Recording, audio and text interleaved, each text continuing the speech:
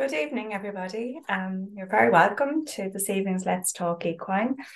Really appreciate your camaraderie this evening on the discussion with us, and appreciate everybody being here with us. I have two very experienced ladies here with me this evening, Alicia, Devlin, Byrne, with the lovely Wicklow Hills behind her, and Niamh Melody of Nire Valley Connemaras, with also her homeland landscape in behind her in the lovely Nire Valley. Ladies, you're both very welcome this evening, and really appreciate you giving your time to be with us. So thank you very much for that. Looking forward to the discussion with you both this evening and learning a little bit more about your stories, and that most particularly that of your horses as well, and your ponies. That's what we're all here to listen and learn about. And I suppose, aside from the interest in the horses and the ponies, there is another kind of a neat little bit of commonality, I suppose, between both of you as well, in that you are both in the role of education and teaching, and I suppose it gives you the spare time at certain times of the year to be able to follow your other pursuit and joy, and the equine pursuits alongside that. So I suppose maybe if I come to you, Alicia, first, you happen to be on the top of my screen. Maybe just from the perspective of giving people a little bit of an insight. There's a lot here, I'm sure we'll know both of you this evening, but for those that maybe don't, to give a little bit of an introduction from the perspective of what your enterprise at home, what it looks like, the kind of size, the number of horses that you tend to carry and work, and I suppose maybe a little bit of just like, it's not just you there as well too. So maybe if you could give us a little bit of an insight into that. So we're a family yard. As you said, I am a teacher, so most of the year I'm teaching, but luckily for the summers that I get off, I can compete throughout the year. Both my parents do a lot of work in the yard and keep horses going, and ponies going, and ticking over when I can't, when I'm working. But it is great to have the holidays from teaching, because it does help in the preparation for competitions during the summer, and then also I have the summer then to compete. When I'm competing, I mostly compete in Irish draughts and Connemaras and crosses usually. There is I mostly do showing and working hunter and performance classes and some slide saddle. So it's mostly the showing circuit that I would be on.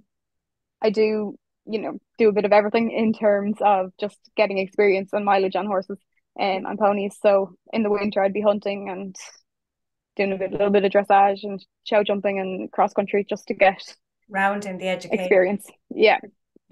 Yeah, and I suppose, look, our topic this evening, I should have said, is nurturing natives and native crosses, and in that, I suppose we're looking at it twofold. We're looking at it, one, from the perspective of you as the producer, and two, coming next to Niamh, from the perspective of a breeder, and coming from that longer experience in the world of breeding. So Niamh, coming to yourself, tell us a little bit about Nire Valley Connemaras, and what that means in the sense of the size of the enterprise, and maybe how long you've been involved and ponies been involved in the family. I suppose we're more scaled back now than we've ever been, but we've been breeding Connemara ponies for 30 years. But before that, we were breeding Irish draughts. So I have people always associate, I remember I met somebody during the summertime, are you still breeding Connemaras? And I was, yes. I was like, so obviously people know us for breeding Connemaras. But we did breed Irish draughts prior to that. And when I was younger, and up until about 20 years ago, we used to have a trekking centre here in the Nire Valley. Fabulous place, fantastic place to go hill walking. For anyone who wants to go hill walking, it's great. She works for Paul Charland as well, I should have said. Oh yeah, we've been busy promoting the Nire Valley for many, many years. So we'd like to keep doing it. But with the ponies then, we always had, as part of the trekking, we had Cobs and Connemaras and Irish Draughts as part of them. And Teddy and Happy were our first ever Connemaras without any books, but you'd know they were Connemaras by looking at them. And then we got a mare, and that began the whole story of Connemaras in the Nire Valley. And we've been doing it now for 30 years. A family journey as such, Oh, completely. I mean, without my parents are there at home the whole time. They're looking after everything every day. I'm there most days, but not every day. And without them, it wouldn't have continued for the length of time that it has continued for. And I'm very grateful to both of them for all that they've done over all the years and are continuing to do. Yeah. But we've scaled back the operation. We've only one mare in foal for next year. We're down to just a couple of mares, and we've 2 yearlings coming on as well, but that's later. Yeah, we'll get to see all of those as we go through. Yeah. So I suppose, look, it's suffice to say at this point in time, both of you have achieved a fair, throttle of rosettes and successes over the years, either directly or through the progeny that you've produced, and maybe sometimes in the hands of others, and all of that with your own situation as well, Niamh, and through yourselves too. But I suppose there's been that I suppose long going history with both of you to be able to come to us this evening and talk a little bit around what you see as being the positives of the natives, and that story is going to unfold as we go through. So I just want to say as well to our audience this evening, if there's any of you that are new to us and haven't been on Let's Talk Equine before, I very much welcome your questions and your interaction. I'll try to keep an eye on both screens here, left and right of me, so if you see my head bobbing, that's what I'm doing here. We appreciate the questions coming in, and we'll get to them at intervals through the conversation. I do have a slideshow because we very much have trying to bring the animals to your screen this evening, in that the ladies were very good in producing and sending on some visuals for us to work through to talk about the ponies and the horses here this evening. So I think without further ado, I'll get into that screen share. Just to say as well, for those of you who may try to use the chat function, please it's the Q&A function on your screen that I'd invite you to use. Okay, because I cannot see the other. Right, we're ready to go. So just before we get going, just a little acknowledgement there, because there are a lot of photos, and we do want to acknowledge where they have been supplied. So okay, so firstly, coming to you, Alicia, I suppose for an awful lot of people out there, this guy doesn't need a lot of introduction. He's been around quite a while at this point. Born in 1997, Blackwood Fernando. I think you refer to him as Fred, am I right? Right, yeah. Yeah, absolutely. Yeah, he is one in a million. And as you said, he is known, I suppose, countrywide, and I suppose anyone who follows Connemaras and showing probably know him worldwide as well. I've been lucky to be riding him since I was 12. Okay, so we have grown up together. Yeah. So he would have been what age at the point when you started to ride him? He was 9. Okay. I competed him for a year when he was 9, for his owner at the time, Devlin. And then he went back to her the following year. I competed him once as a 10-year-old, and then we bought him in the winter of his 10-year-old year. So tell us about Fred. Like what makes Fred, and what are the positive traits as you see them about Fred? He's a very athletic pony. Despite in terms of showing, he has kind of everything that you would want for a show animal. He's fantastic movement, he's great conformation, but he also has the attitude and temperament to compete. I would describe him as the ultimate showman, in that he loves the crowd. He can go out to the arena here and he'll hack around and you do a double take on him and kind of go, God, is he really like as good as you say? And then he steps into the ring, and once he steps into the ring, his game is on, and he knows he's on the job. So it's a really nice. He's the desire to do what you want. Like he's the desire to please. And I think that comes across in a lot of the native breeds as well. Mm-hmm. And I suppose, you know, he's definitely shown his versatility and his ability to adapt to different jobs. Maybe talk to us a little bit about that. Yeah, so he's really great in terms of he's been very successful in both a ridden career on the flat and also in jumping. So he would have been ridden champion in Dublin and Clifton, and Balmoral on a few occasions in Balmoral. And he's also working hunter champion in Dublin, Clifton, Balmoral, and also in England as well.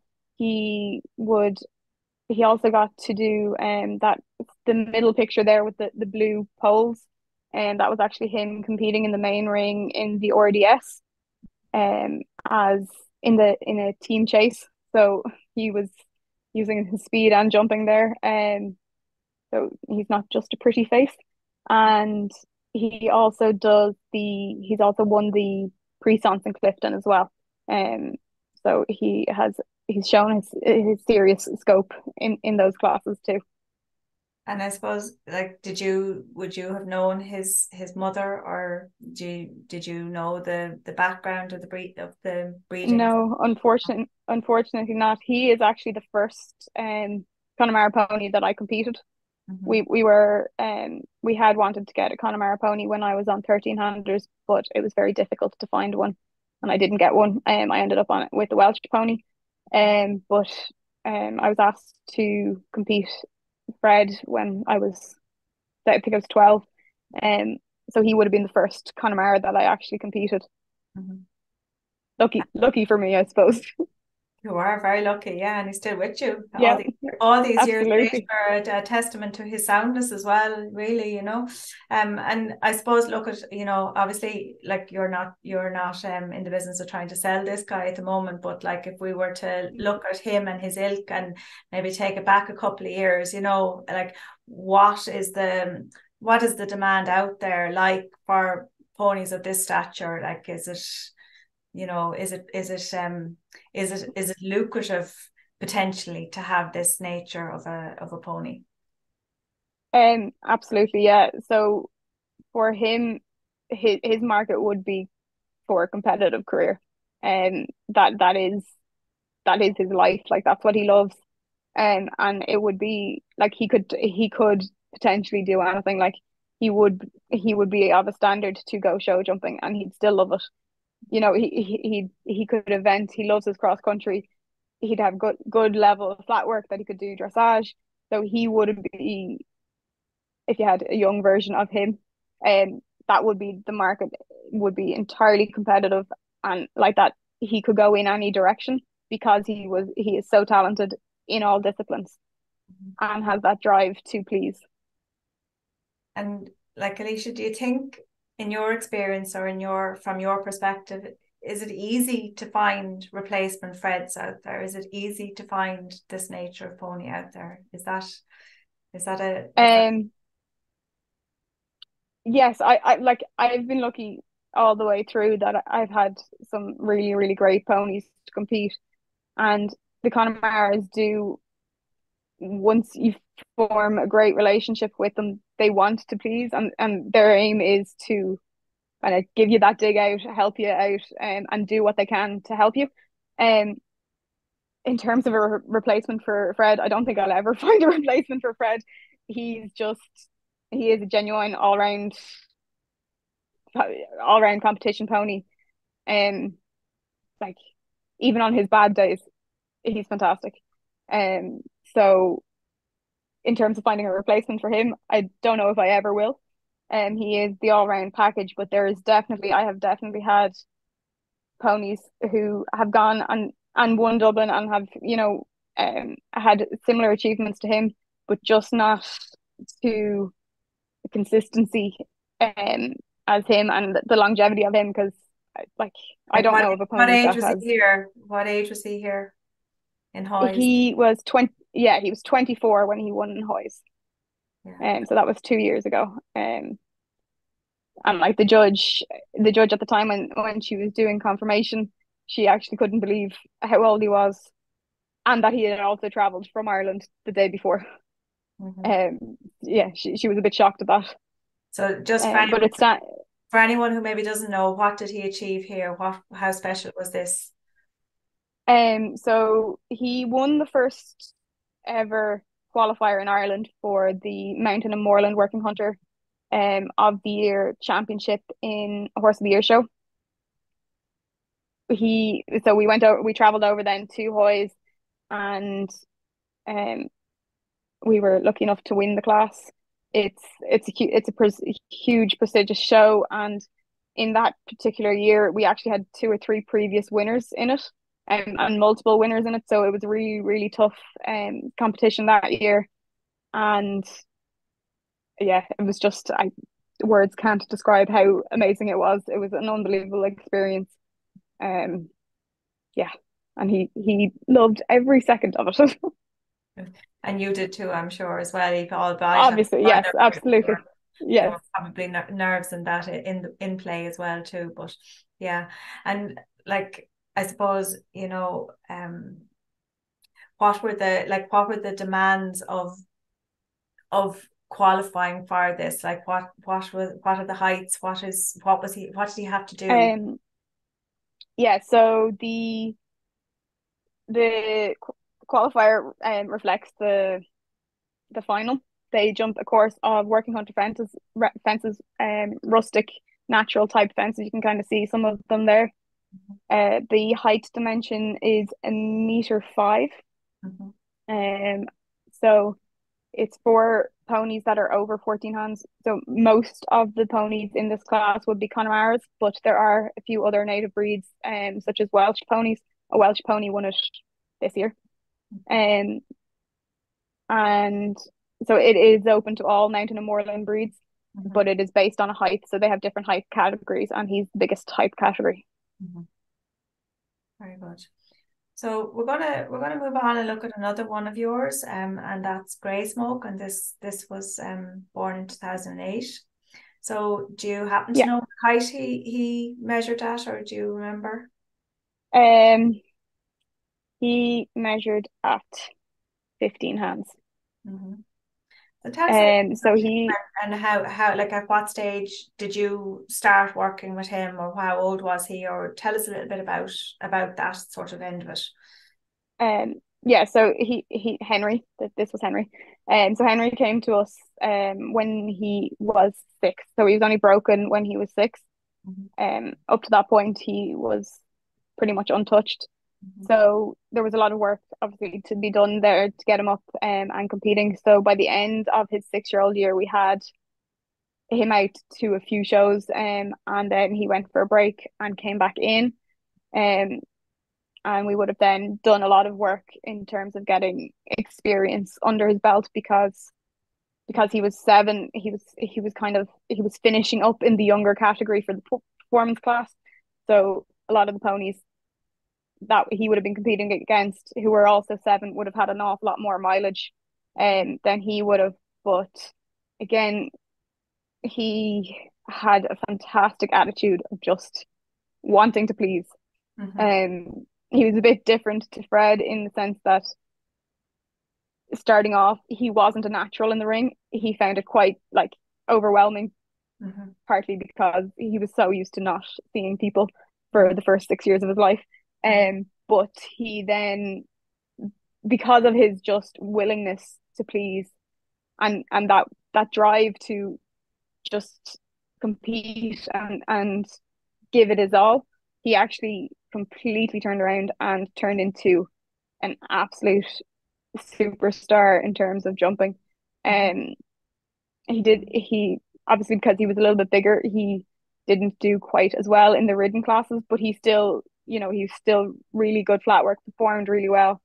And let he a run of I can let this run in the yeah back while you're talking there, so I can't remember what, yeah, 2018 he won the Performance Hunter in Dublin. He won it, I think, if I remember correctly, he actually had a fence in hand, and so he could have actually had a pole down, and still won it because his flat work score was so high, and his flat and his way of going score, so how he went around the course. But and he was similar to Fred in that he has that really kind of big, powerful, athletic stride, which I think really suits those classes. And did he come to you with a view to, he was sold since, did he come to you with a view to being produced to sell, or was that he initially came to me with a view to be produced for Dublin. Well, in the hope that he could be produced for Dublin. Obviously that worked out very well. And when he won, then it was kind of and then COVID came along, and it was decided, you know what, it'd be really nice to, you know, get him a new home where he can go and keep someone else happy. So that's a couple of pictures of him there in his new home, and a little video. So this is the little girl that bought him, and like that, you know, like he is a big, powerful pony, but you can see there, like, she's absolutely tiny on him, and his rideability, like it just transfers straight across. Like, she can sit up on him, and I'm sure he can barely even feel her up there. But he's just wants to please, and he's just a great rideability and attitude to life. So, and he left the country, didn't he? Yeah, so he went to Holland. Yeah. And I suppose just in terms of like marketing him and that, was he sold from the gate at home, or did you use, you know, social media, or how did that, what was the mechanism of actually finding a buyer for him, or how did that come about, if you don't mind me asking? That was actually, I had previously sold a draft horse out to Holland, and it was the same kind of group of people that were looking for, they were from the same yard, so they were looking for a pony. I'd often get like a text being like, do you know of X, Y, and Z? And at the time they were looking for a pony, a Connemara, ideally a Connemara pony, for a young girl to compete. And so I sent on a few pictures and videos of him, and obviously they fell in love, and the rest is history. Now, look, we're not going to get into talking about sales prices or that this evening, but there is a query along the lines of, you know, he was class 3, and did you feel that affected his sales price in any way? So as a gelding at the time, they didn't classify geldings, and he was never actually classified, and so that is why he's class 3. In his book, he was down as he was still down as a colt. So that's why it was marked as class 3. But at the time, they didn't classify geldings. Now I know that had previously they used to classify geldings, and I think they're going back to it now in that they have to be measured to get their classification status. But as a gelding, it didn't really make a huge difference in that sense, especially if they're not going down the showing route. And before we leave the kind of classification sort of bit of it, I mean, you know, does classification of these connies or drafts bear much relevance to you as a producer, with the mind of producing for here for the home market, or with the mind of producing to maybe you know, sell on to the UK or wherever? Like, is that an important consideration in any way? Yes, it can be important in terms of there are certain classes and certain categories, both with drafts and Connemaras, in that they have to have parents from a class 1 or class 2 background. So it depends on obviously what you're looking for with the animal, but if you're not really sure, obviously if they do have if they are classified, and if they do have class 1 or class 2 parents, it opens more doors for you. So for the drafts, like for them to compete in England as a draft in draft shows, they have to have class 1 or class 2 parents. And so without that, yes, you can still sell to England, but you are making your market smaller. And in it makes it a little bit more difficult, but it depends what way you're marketing the animal to, and what you're producing. If you're producing an all-rounder that can go on and do everything, it's not a huge issue. But if you are specifically producing for showing classes and native showing classes, it is definitely a consideration when you are breeding or buying. There's another question in here from somebody along the lines of, that people love, in their experience, people love an oversized Connemara pony. Do you, and this question can go to Niamh as well too, do you guys think that people should be looking to breed more of these bigger animals? And maybe that's a fair or unfair question. Yes. It's a tough question. It's a tough question, yeah. There is an awful lot of overhyped ponies now.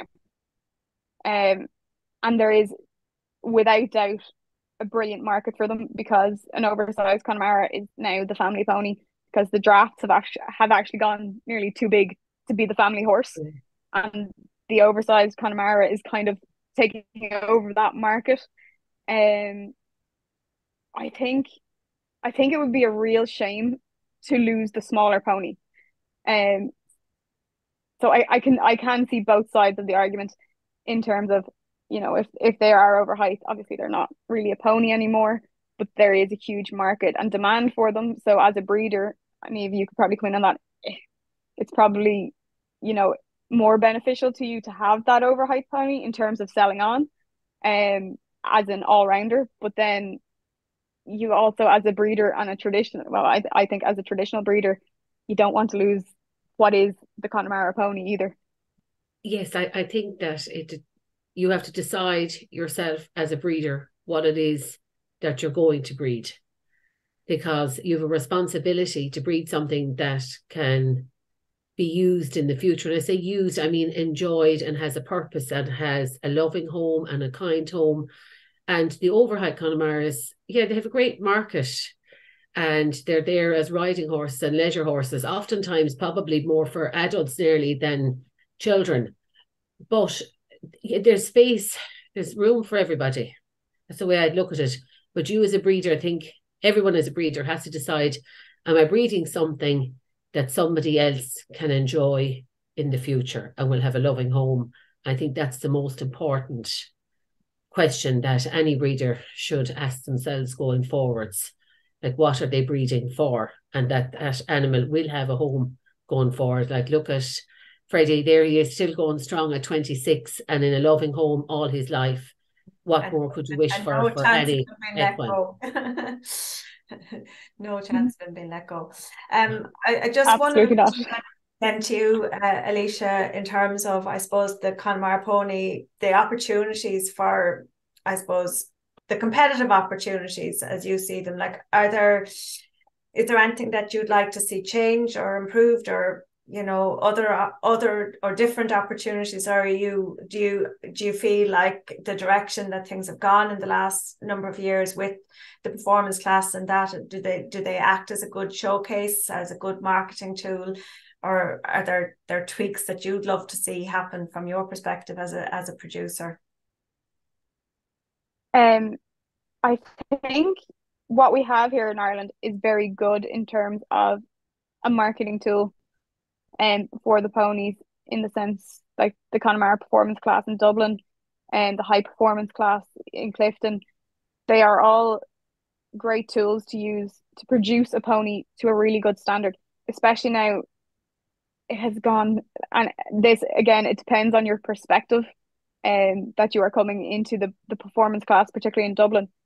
It has gone super competitive to the point where it is nearly professional. And in some ways that is really great, in terms of we are producing ponies to a really, really high standard. and it is continually improving the standard of riding and the standard of production of the pony. But on the other hand, as Niamh said, if you actually look at these Connemara classes, performance classes, the majority of people producing and riding the ponies in the classes are actually adults, which again is a shame, because the pony is an all-round pony. It's the family pony. Now this year there was it's not that you don't see children riding them, but it is very, very difficult, obviously, for a 14 or 15-year-old child to produce a pony to compete and compete on par with the likes of me, for example, who has been doing it for the last 10-15 years. I'm doing the Connemara performance class every year, at least in the qualifiers. I know I know the system. I know what they're looking for a 14 or 15-year-old to come along and try compete against that. It is very difficult. Not impossible, but it does make it a lot more difficult. But again, the standard of production has really, really increased, and the standard of riding has also been brought up as well. You can see that in the classes, which is it is all positive. Absolutely, yeah. And just my last question to you before we move over onto some of the Nire Valley animals, is it I suppose, like from a perspective of selling these ponies, you know, and this is a prime example of one that you produced and was sold on. Like, do you feel it is important to get that showing mileage on them here, and to not just get the showing mileage, but to be bringing the accolades home with them? Like, how much of a factor has that got to play when it comes to you know, finding that more lucrative new home, shall we say? Oh yeah, it definitely is a factor. You know, obviously, like, if you have a pony that has a win in Dublin, or, you know, has all these achievements listed, that is obviously going to give you a better market. But I really think the main thing is the production of them. And again, the classes are actually giving you the opportunity to produce animals to this high standard, that have good flat work, that have the rideability, you know, that especially the Dublin performance class, you know, they have to be, you know, careful jumpers, because they're all knockables. Any of the working hunter classes, they have to be careful jumpers, because most of them are knockables.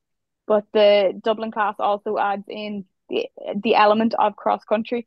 So if you have a pony that has qualified and competed in the RDS, you have a pony that has a high standard of flat work, you have a pony that is careful jumper, you have a brave jumper, because they've been like, they have to be brave to go cross country. So it's giving you a market that it opens up a lot of doors, because they have such a diverse background and a strong background in all three kind of areas. Yeah, it's really important. Just like to pop in where Alicia was speaking there, like Dublin, like the performance hunter class really revolutionized Connemaras at Dublin. Now, I've been competing in Dublin when there was in-hand classes. I don't think many people remember that there were actually in-hand Connemara classes at Dublin, and unfortunately they faded out because they weren't supported. I remember being there one day and there was two of us in the ring. It was the 4 and 5 year old mare class, and there was two of us, and there were 6 entries, but 2 of us turned up. So naturally the classes just disappeared. And then they brought in the performance hunter, and that's gone from strength to strength.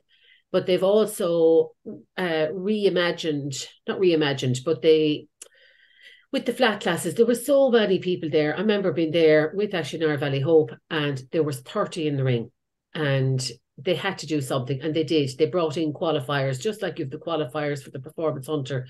They brought in the qualifiers for Dublin as well. And the standard of ponying, the standard of riding it didn't rise, but before you could it was the fastest finger on the button. Whoever entered fastest was in. Whereas now you have to qualify, so you get there on merit. So Dublin have done a lot to ensure that the standards increased. And that has filtered out throughout the country then, because people are qualifying to get to Dublin and they're going to other shows. So the whole standard of riding and producing of Connemaras has risen. And like Dublin now, it's like Hoys or like Olympia or like the RIHS. You have to qualify to get there. And it's really important to people to be there. Yeah. So, and it does make a difference when you're going to sell, definitely. So turning to your own breeding program now, Niamh, Yes. I suppose this lady is, as we've termed it here on the slide, your foundation mare. And yeah, tell us about her, and tell us how you came to have her, if you remember that, and I suppose just a little bit about what her traits were as you remember them, and what her positives as you remember them were. Oh, she's just lovely. She had a fabulous temperament. She's just gorgeous. Now, I remember the first day I saw her, my parents had, they went off, they found her actually, and they met Talk Equine. I don't know exactly how, but they did. And he's Canal stage, and he's been breeding Connemara ponies for years. And the dam of that mare actually was a winner at Dublin, possibly even champion Connemara. I can't remember, but definitely a winner. Her name was Village Laura. And this is her first foal. And I remember going to see her. They found her. My parents had found her in Connemara. And I remember seeing her on a very wet, windy November day. And it was out past the railway lines, the old railway lines. And it was bleak. And I thought she looked lovely. Now, she was Snow White even then. So you can imagine Snow White pony on a wet day, and she looked lovely that day. But she's been a great mare. And we didn't show her an awful lot in hand. When we were starting, I suppose, to give people courage who might be starting off or who haven't done an awful lot of showing themselves, I never showed anything in hand until this mare arrived along. And we went to Clifton and we came 7th the first time. And then we went with the foal. And I don't know which foal this is because it took a lot of searching to find that photo. And we went with the foal, and the foal was exhausted after the journey. We said we'd never bring a foal again. So because she was having foals, we didn't actually compete her again. But we had backed her, and I had ridden her at home, and we did a lot of hacking out. We have a lot of woodlands. Well, we used to the woodlands are still there, but of course they put in a lot of broken stone on the tracks to get the timber out, so they've ruined the paths. But yeah, we really enjoyed her, and she was a fantastic mare and a lovely temperament. And her dam was a winner, and her sire then was Cuchulainn. Now, Cuchulainn was an international, and I'm open to correction here. We think he was an international show jumping pony at European level. It was either show jumping or eventing, and we think it was show jumping, but we can't remember exactly. But yeah, so we got a sort of an athletic pony.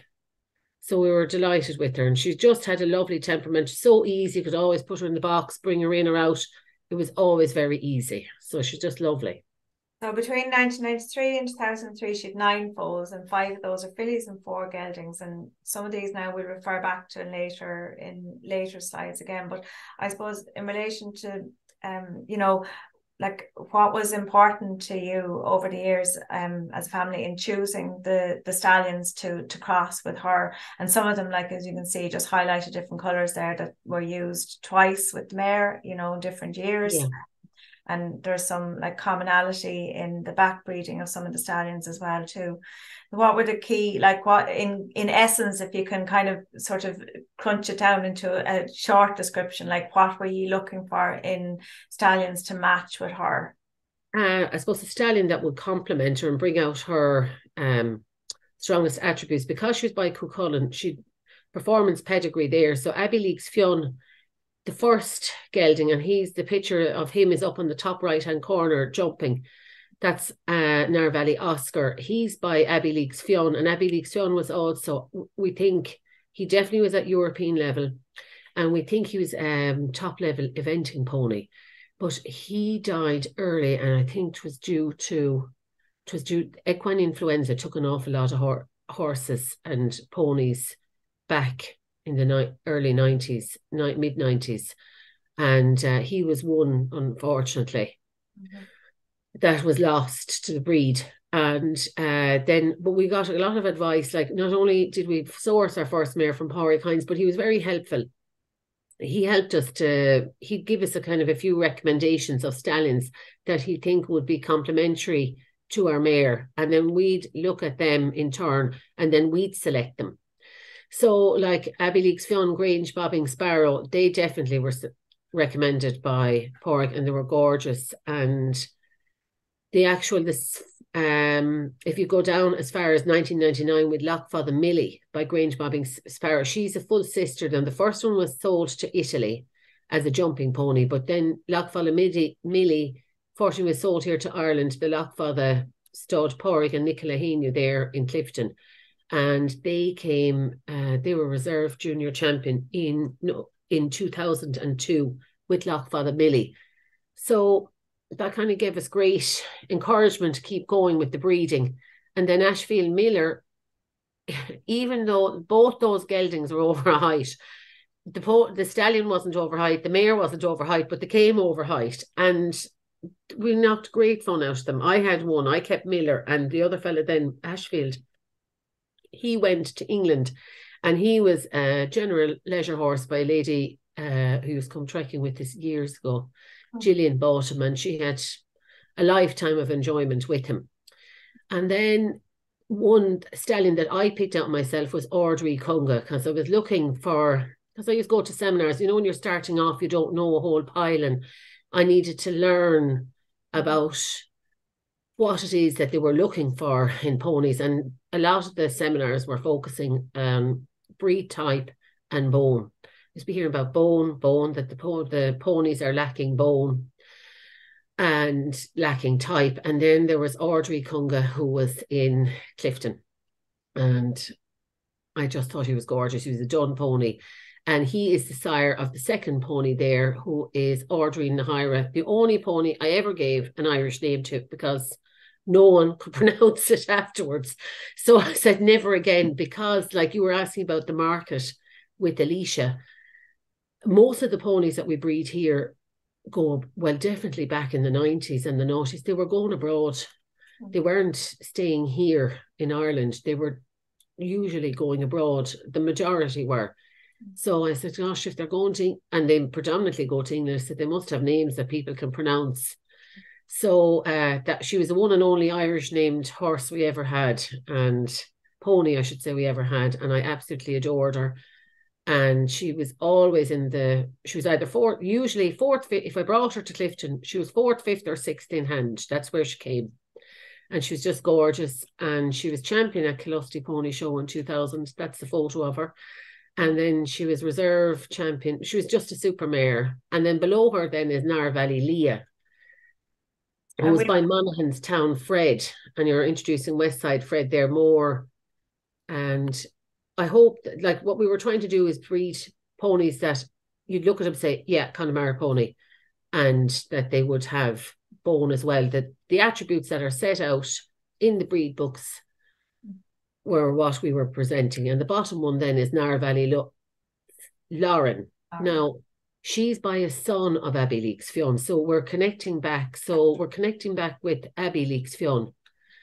And she's by Monaghan's Town Fionn. And she was one of the mares that we kept on. And we'll come back to talk about her as well, yeah. Yes. Yeah. So just then, I suppose, Nire Valley Oscar, maybe tell us a little bit about him and, you know, what his accolades were. Yeah, I alluded to him earlier. Yeah, he went to Clifton once and once only as a foal, and we put him under saddle, and he was jumped very successfully by down the bottom left. So we had him backed and riding, and this goes back to the Canal stud, and he's by Abbeyleix Fionn there with Sean Dunn, had him standing here in Ireland. And the photos then at the bottom left is where he won a jumping competition. But we knew he was into jumping anyway, because we had him out hunting one day. And remember Anne McCarthy, who's been with us in the trekking centre for years and has been a wonderful help over many decades, minding ponies, and we'd have to go and they'd be there and she'd look after him. We're very grateful, and thanks. And she was riding him, and everyone else were slithering down a bank. Everyone was slithering down a bank. And what does Oscar do? Only launch himself off the top of a 5-foot bank down. So Anne stayed on anyway. We knew then we had a fella who could jump. And Pádraig Hines, and somebody was over from the Otto Earlys were over from Germany and they were looking for a Connemara pony for their daughters. They came down to us because we had what they were looking for, which was a gelding who was riding, and they came down and they bought him. So he went over to Germany and they had another Connemara called Trigger, and the two of them competed with their daughters to European international level, and they were in the top 10 of eventing ponies in Germany at that time. And what was lovely is that the Otto Earlys had a riding school specialising in riding for the disabled, and Oscar and Trigger saw out their lives there, and they were used in the riding school subsequent to their eventing careers. So they had long lives in Germany. Mm-hmm. And it gave us great encouragement that we were kind of on the right way. Now here's the stallion I was telling you about. This is Audrey Nire, and up in the top left is the foundation mare. And below her then is Audrey Kunga. This is the Dun stallion. He was owned by Sean Luskin.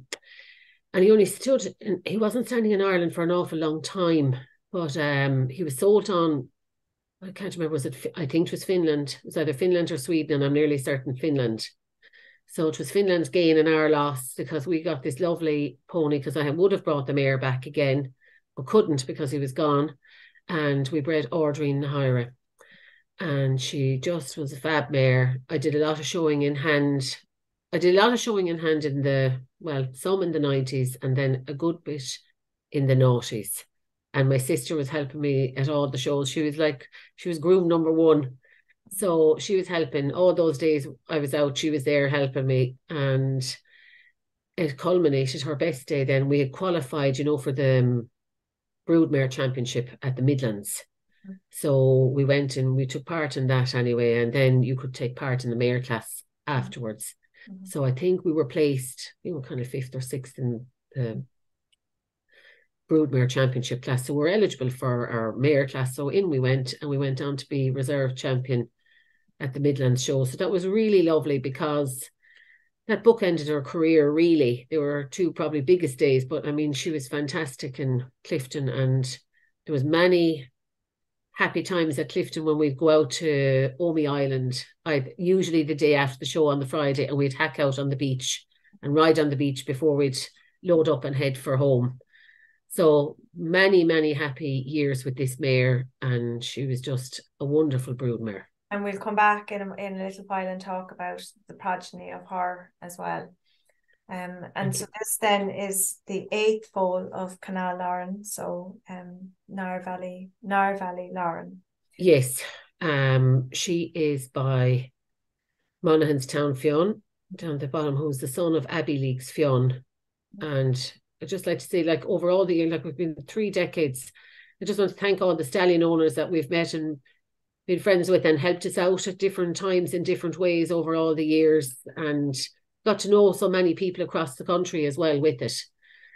So we bred Nire Valley Laurin. Now this is another mare that we kept. So Audrey Nire and Nire Valley Laurin, we kept them on. And these photos are from 2005 at Clifton. And I just brought her as a 3-year-old. I didn't bring her back again because we put her riding. And I just mentioned there, I want to say a special thank you to photojob.com and Susan Lehman and Jürgen, without whom I'd say we probably would have no photos, because we're not people, I was never good for taking photos. And without her, really, I'd say we'd have nothing. So Susan, Jürgen, thanks a million. Yeah. So we had this lady, so she was 3rd in Clifton. The one and only time I brought her, said, it'll never get better than this now. And we were delighted. And then we had her backed and riding, and we produced her under saddle. Well, we didn't. Colligan Equestrian Centre, I used to tack her out.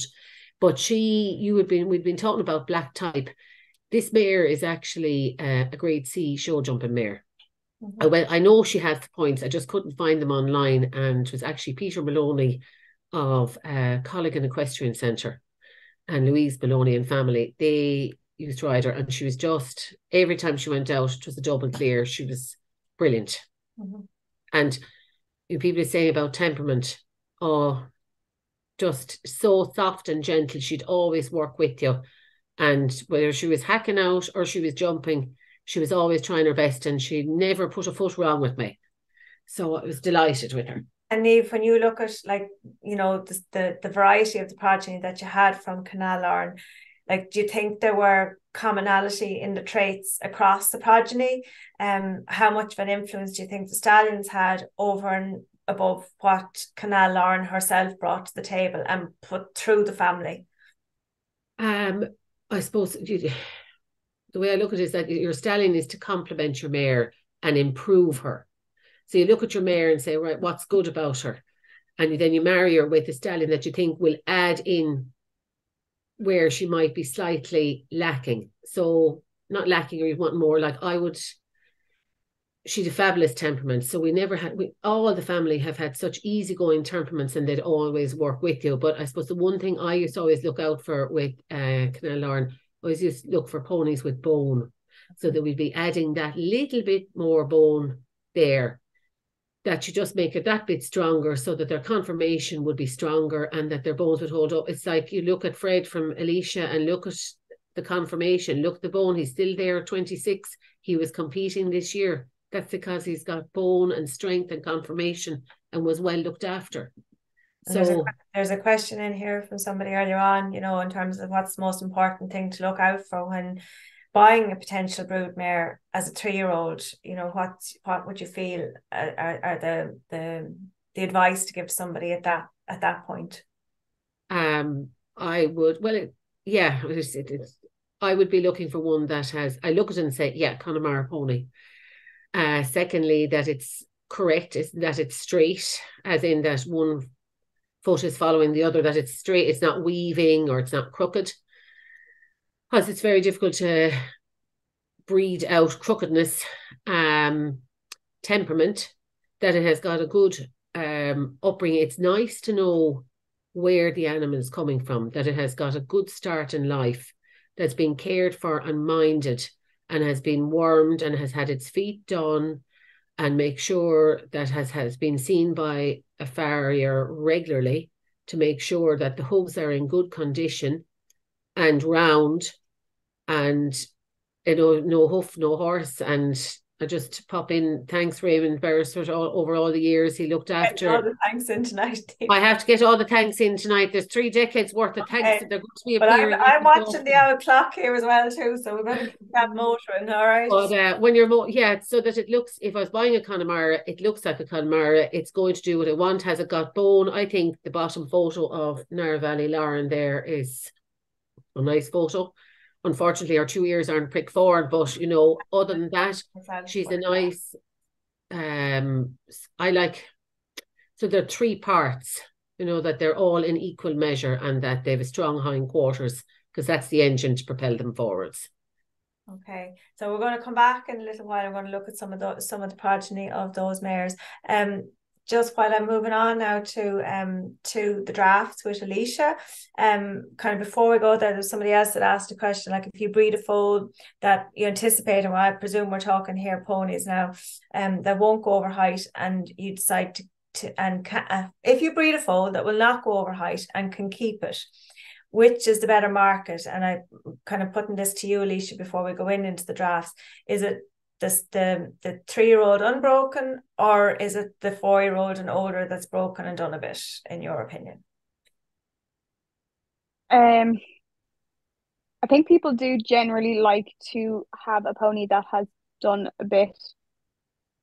Personally, when I am looking for a pony, I prefer a 3-year-old that hasn't done anything, purely because I like to put my own stamp on them, and I like producing them myself. But in general, the market is looking for a pony that has done a bit, has a bit of mileage. You know, generally speaking, a lot of people aren't confident in doing that, especially, you know, for your general all-rounder or for your child's pony. A lot of people aren't confident in bringing on a young pony, so they do like to have, you know, I suppose the firsts ticked off, in the sense that, you know, they're ridden, they've been to a few shows, maybe they might have hunted, you know, they've jumped at a course fences. So I do think I think that is a benefit when you are selling. But I suppose you have to weigh up the options of, the time and the money you want to spend.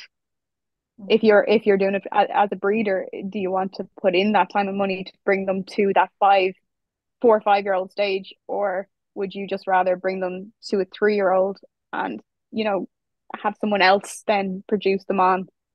And again, it goes back to what Niamh was saying, is you have to decide as a breeder what you're aiming for with your pony or with the ponies that you're breeding. Absolutely. So turning to the drafts then, the other love in your life. Yes. Tell us a little bit about this, and we're referring on this slide here to the foal. So this is Daddy and Mummy, and Gartown Dancer is the animal that we're talking about. So did you know the mother? I actually didn't. So this horse, Sean, is his name. So he would have been my second draft. I had a really, really good draft before that, hitting flag mount. But Sean came to me basically to be produced for sales in Cavan. So he spent a couple of weeks with us, basically, bit of handling, bit of loose jumping, producing him for the sale and doing kind of sales video and a couple of photos. He did go to Cavan. They didn't get what they wanted for him. I had somewhat fallen in love with him by then. I loved his attitude. I thought he had a fantastic head, and in terms of a quality as a quality draft, I thought it was very hard to get something of his quality, and he was sitting in my yard, and I went, I'm kind of looking for a draft anyway, so I said, you know what, I'll make an offer on him, and so luckily I got him.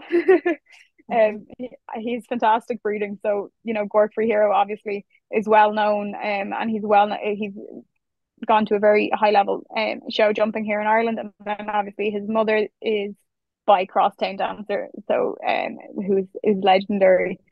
So he is fantastic performance breeding. So the first photo there on the top left is actually the week we backed him. So you can see poor little scrawny 3-year-old there. It would have been in the October of his 3-year-old year. And the photo then following that would have been 4 or 5 weeks later. And then so the 4-year-old pictures would have been Dublin and Balmoral. He was at the time in Balmoral there was actually only one ridden draft class. So he was in against the older horses, and it was a huge class. It was one of the early draft classes, so there was over 20 in it. He went around, he behaved himself. He got lost in the crowd in the initial go around and was pulled like way down. He was pulled in 20th, and he actually came up 18 places after the ride that he gave the judge. And so like he's a bus of a ride, big strong horse, huge front on him, but like that, light and mannerly and balanced. So he then went on. He's been one of those horses that he's really, really talented, but I'm still waiting for that really big win for him. But I know it's in him somewhere. He's a super jumper, and like that, you can see in his breeding. Look, if he didn't jump, I mean, you may throw everything about breeding out the window, because it all comes through. You can see it through his lines, like they're all jumpers. And you can see there, like he has scope to Byrne. Like he is a big draft. He's 17.2, and he's a strong type draft. He's not one of these light boned, more athletic types. He has the traditional bone. He's carrying a lot of bone, but yet he still has that athleticism. Like the photos there, kind of top right there, of him in Hoy's in the Horse of the Year show this year, where it's a working hunter track, and it's a 1.20 working hunter track, and it takes obviously a lot of jumping. Whereas here we don't actually get working hunter tracks to that height. It's usually about 1.10 that we get. So he's a lot of experience to 1.10, but the 1.20 is, a step up for him. But like the scope, it's well within his scope, and as you can see in the photos there, he's well able to pop over them. It makes it easy looking. So like my question then, I guess, is like, is he an amateur ride? You know, like, has he the potential to that market or not? Yeah, absolutely. Like he's the horse. Like I hunt him. You can see there on left hand side. Like I've done that Kildare hunter performance show on him. So like he'll hunt. He jumps ditches. He jumps hedges. Um, he is a bigger horse, so he is a big draft. I suppose that probably can put people off. In some sense. But anyone who knows me, knows I am tiny. I'm only about 5'1", so you know size can put a lot of people off, especially now with the bigger drafts and drafts that are showing, especially and even show horses, they do tend to be big, and it can put a lot of people off. But drafts are like the Connemaras. They have a great attitude. They're sensible. They have the same attributes as the Connemara, just in the horse version. When you, like, I suppose when you compare, say, this fella to, and I'm going to put it like a younger comparable age version of Fred, right? That's not a fair comparison. I'm just trying to balance it out from the perspective of, obviously, to pitch Fred to the market now at this age, right? I'm just saying, yeah, that talent, that package, and this package in the draft, which do you think has the wider market potential and the higher value potential possibilities? Is that fair? Ooh, it's a very hard comparison. Like the draft has a larger market in terms of, they can be the huntsman's horse. That they can be the adult horse, and I know a lot of Connemaras can be the adult horse, especially the overhyped ones. But like a big draft, you're standing on top of a big ditch for hunting. A big draft is very useful to be sitting on, especially and coming down to big hedges. So it is a different market in the sense that I think it's for drafts. I think it is actually more of an amateur animal, in the sense that people who have them that they want a sensible horse that can kind of do a little bit of everything. They can turn their hoof to everything. They can hunt, they can jump, they can do dressage. Whereas the Connemara, I think, has become more competitive, partly because it was a competitive child's pony. And also now the marketing of the Connemara performance class, which there is now a mirror of that for the draft. It's the same kind of format. But if you actually stand and watch the two classes, either in qualifiers or in the RDS, you can see how the Connemara has the class has developed a more professional route, whereas the drafts, there's still a lot of amateurs producing them, and that is great to see. And I think the Connemara is it would be nice to be able to see the Connemaras having something that there is a little bit of a mix. But you can see the drafts are a few years behind the Connemaras in that performance class. And it is nice to see, like, you can see the drafts just go out and go, yeah, let's go do it. And they give a lot of amateur and home produced riders an awful lot of fun and entertainment for competing, because they're easy to do. Again, they have a great attitude, and they just go out and do the job and want to please. This is another one of this is another one of your pleasers. Yeah. This is another one of my pleasers. This is my he's currently 6. This was my COVID project. So when COVID lockdown was, I did, yeah. Yeah, so COVID lockdown came in, and I kind of decided I needed a project for the summer while we were locked down and not competing. So I went, well, at the time, the market went crazy, and you couldn't get a horse anywhere, and anything you got was crazy prices for animals that had done nothing, and like that people weren't even going to see them. They were just buying them through Facebook or through online, and they didn't even go and have a look at the horse. They just paid a deposit and it was gone. But I was lucky to find this fella in a field down near Athlone. And at the time, you know, he was actually quite small at the time. He was only about 16 hands, 16-1. And he was to be a project for me.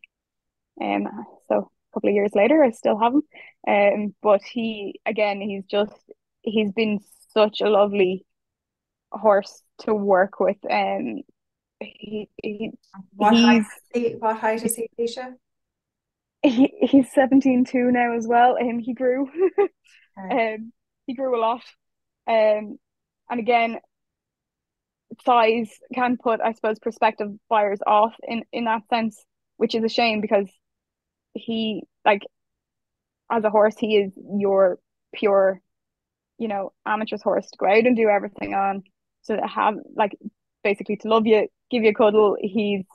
I always say he's an 11-2 pony, girl's princess pony trapped in a draft body. Like, he would be happy to be a child's pony. In the sense that he is so good. He loves people. He just wants to give everything a go for you. Just bring the But you ladder know, with you to get up but on. just yeah, exactly. Just bring the ladder to climb up onto him. But yeah, he is one that I would say is like the definition of like your home produced amateur horse that would just go out and give you fun days all the time, because he just goes out with a big smile on his face and goes, yeah, what are we doing today? So when you compare him and Gartown, like, what do you see as the differences between them? Are they very similar, or are there clear differences between them for you? Yeah, they are quite similar in many respects. But Sean, or Gartown Dancer, I do think he has more scope. Whereas Louis, this guy, he's more of an all-rounder type. Like Sean is jumper. You know, he has the power for jumping, and I'm not saying that Louis doesn't have the power, but again, he's more of an all-rounder. Whereas Sean, you could turn around and you could go show jumping to a high level with him, if you wanted to. Whereas I think Louis would be more of a working hunter and an all-rounder performance type. So which of them do you feel is easier to find out there, you know, as in that there are more Find a market. Mm-hmm. Or which is easier to find. Which is easier to In find, the draft, and which is easier to find a market for, of the two? I think it's quite hard now to find those really athletic jumpers in draft. That you know, obviously drafts are known for their performance, but I find that to compete in the bigger classes, and the way show jumping is going now, it's very difficult to get a draft that can match up to the blood horses. Now I do think Sean, the Gartown definitely has that scope and ability. I think it's hard to find that now in the draft. Again, a lot of drafts have gone big, and the ones that have kept the bone and kept the heaviness, they've nearly gone too big and heavy.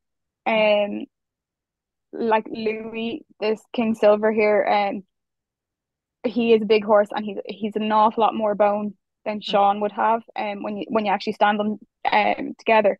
But Louis is actually a really light mover for the size of him.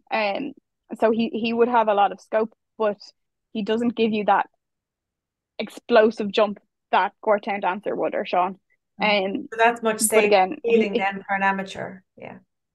Yeah, exactly. Yeah. Yeah. Okay. Well, we'll move on now to back to your tale, Niamh, and pick it up with the progeny of Ardreen and Nire. Are you impressed with my pronunciation? I practiced. Yes. Yes, I am.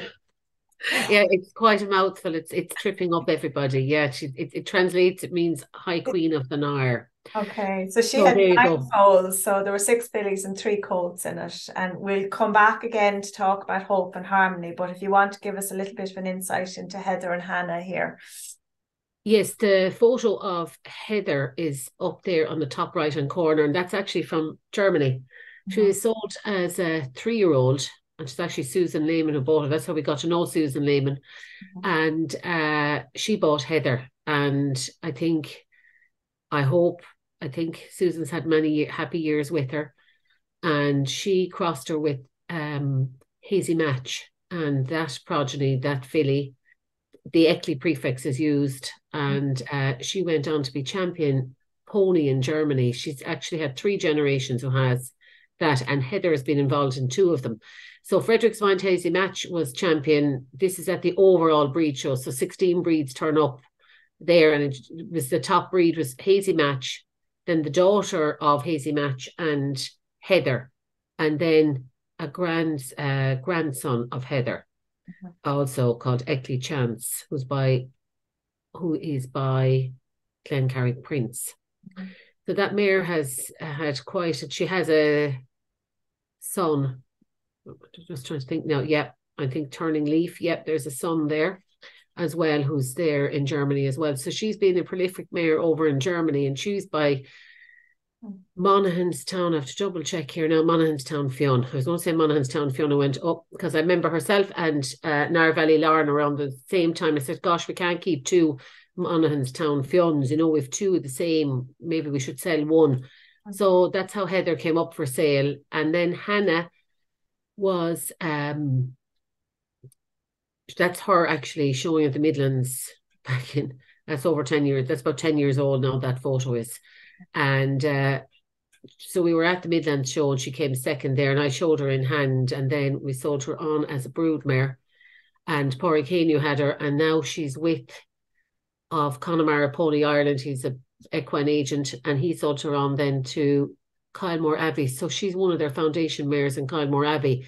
And actually her son went on to win at the Midlands show this year, 10 years later. So it's lovely for me to see that the next generation, that we're breeding them well enough that when they're crossed by the next owners, that they're coming out as winners as well, such as lovely. Yeah. So that is, so yeah, one was an important mare in Germany, Heather, and Hannah now is living her life in Kylemore Abbey, and I hope that's where she stays. And it's lovely actually that, for me, it's lovely that such a visitor attraction now has one of the Nire Valley ponies. Yeah, it's amazing. It's great. Yeah, it's amazing. It's lovely. So here we've Hope, and she's born in 2009, daughter of Audrey Cunga, crossed with Glencarrig Prince down the bottom left-hand corner. And there's a photo there of her in 2009 as a foal, and then as a 4-year-old on a very, very wet day in Cork, going in-hand champion there. And we've had many happy days in Cork with her, actually. She's been twice in-hand champion and twice ridden champion there in the past 10 years. And then, so I showed her in hand, and she did quite well in Clifton, actually. She was always like, you know, like her dam, 4th, 5th or 6th. That was kind of generally where she was placed. So overall, okay, you'd be happy enough with it. And then I decided we put her under saddle, you know, just that we had been doing it actually for nearly since about 2008. Susan Cleary came on board, and Susan produced a lot of them, and then she retired, and then Pauline Dahal has been producing since. But just in 2018, I think Pauline did so many in the roster, she got Hazel Hart to ride her, and Hope went on and it got on great, Hazel and Hope did, and they went reserve ridden champion in 2018, and I was just absolutely thrilled because I've believed in that. I believe in Hope so much. I really believe in her. I thought she was gorgeous from the day she was born, and she was, after 2018, then we're out in 2019 with no joy, Hazel, but it didn't matter. I mean, we had wonderful days in 2018. She was ridden champion at Cork, and she was ridden champion Connemara at Dungarvan, and then we were reserve ridden champion at Clifton, and then we brought her, she had a foal and brought her out of retirement for this year in 2023, and Pauline was riding her this time. And they just had wonderful days. She was reserve in-hand champion at Cork. She was ridden champion at Cork. And then we brought her on, we qualified. The first day we went out, we qualified. You know, as I always feel, that first qualifier for Dublin, and Alicia would probably attest to this as well. Everybody, I feel it's like a charge down to Wexford, down to Fort Mountain for this first qualifier that we're all trying to get to Dublin. And she topped her qualifier at the age of 14, brought back out of retirement just in May. So it was fantastic. And she came... that's her riding in the championship there with Pauline, and it was just wonderful. It was wonderful memories. My parents were there for it as well, and it was wonderful that they were there, and it was great. It was great. Just so again, like, what are the qualities that you see coming through? Like, if you think back to Canal Laurin, and and then through, well, yeah, this is Nire, and yeah, this is where I like. Has she bone? Yes. Has she type? Yes. Has she got movement? Yes. She's Hope ticks so many boxes for me as a broodmare, and she's very similar actually to her dam. If you look over in the top left, and if you look at the one in the 2013, they're quite similar. Like, she's Audrey Nire is quite young. I think she's about 3 or 4 in that top left. And there's Hope as a 3 or 4-year-old. And as you can see, she put on a bit more bone. She put up a bit more bone, actually. She got older. So, and for me, she's more kind of like the older style Connemara, which is that little bit short coupled, very pony type. But for me, Nire Valley Hope is what Connemaras are about. Okay. I just think she's a lovely broodmare, and I look forward to breeding a few more. And she's only had one foal to date. We brought her to Tullery Chieftain, and she's had one yearling filly, and that's her down on the bottom right-hand corner, the grey. And that is the great granddaughter of our foundation mare. Mm-hmm. So all the way back to where we started at the very end. Yeah, 30 years later. Yeah, back to where we started. Yes. Yeah. So, like, for people, you can look through the images of the animals over the years and kind of see that transition. And of this filly here, like, when you saw her as a foal and you see her, now, like, what do you think are her best qualities, or how do you feel like the cross has come? So I think it's she's first foal and of the mare, and she just she's coming on slowly. She has got stronger since she was a foal. So I'm really interested to see. I think we won't really fully know what we've got until she's 3. Sometimes they land on the ground and they just and sometimes they just take a little bit of time to develop. And she has come on, she's put up more bone, she's become more type since she has been a foal. Like, she looked very pony as a foal, but not necessarily Connemara pony, whereas now she's looking more Connemara pony. Mm-hmm. So I'm hoping that will continue, but we're just going to have to wait and see. So then this is Harmony. This is Audrey Nahira crossed with I Love You Melody. And you want to know, when do we sell? This pony was sold as a 3-year-old at the sales in Clifton. So most of the time we'd produce on the ones that we might be keeping, or we might produce them for a year or 2, until they're 5, and then they'll be sold.